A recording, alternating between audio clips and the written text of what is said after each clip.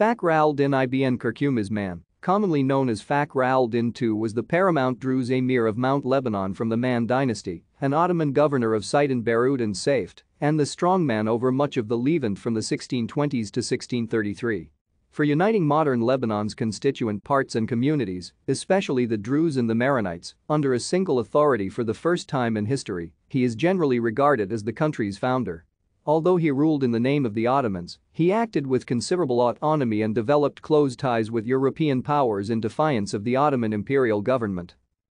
Fakhr al-Din succeeded his father as the emir of the Chouf Mountains in 1591.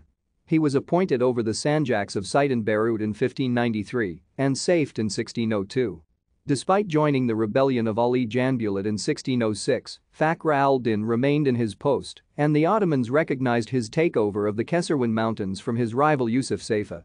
7 years later, an imperial campaign was launched against him for allying with Tuscany and garrisoning the strategic fortresses of Shakafarnan and Subaba. Thank you for watching. Like and subscribe if you would like to view more of our videos. Have a nice day.